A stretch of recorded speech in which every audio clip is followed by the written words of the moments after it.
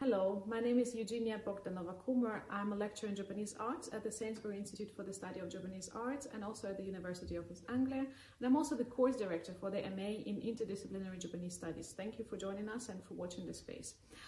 Just wanted to say that next year it will be the third time that we're running this program, and we're planning many interesting and exciting activities and people to contribute to our modules and to our curriculum. I'm also module organizer for Research in Japan, which is the core module in our course, and for art history. Thank you for joining, and please watch the space in the next 2 weeks.